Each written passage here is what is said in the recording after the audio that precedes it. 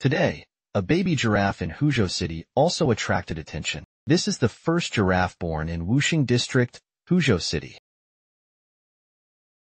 The big eyes and long eyelashes are particularly attractive. Now the baby giraffe is almost 1 month old. Let's take a look together.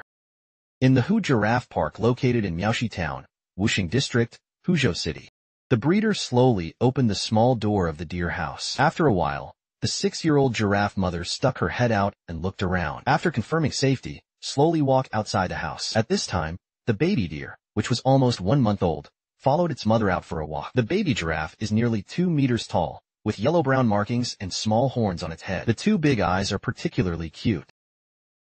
Born at around 6 p.m. on April 1st, you can stand up after more than 2 hours. After standing, you can walk slowly. Slowly you will be able to run. Slowly you will be able to do it. First we separated the two of them from other giraffes.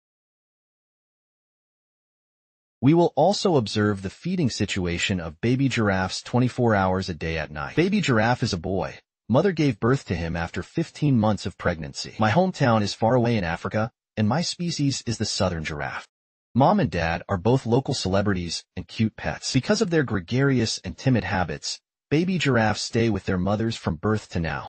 Giraffe mothers are also very protective of their calves and are always vigilant. They are all relatively small in courage, including this giraffe mother.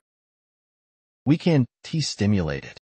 In all aspects of operation, you need to be more careful than before. Otherwise, it will be frightened by the outside world and run, etc. Now apart from leaving mother and son alone together, the breeder ensures adequate daily feed. Carrots added in time. Apples and other fresh fruits and vegetables replenish the strength of the dough. At the same time, daily replacement of rice husks on the ground. Ensure appropriate temperature and humidity.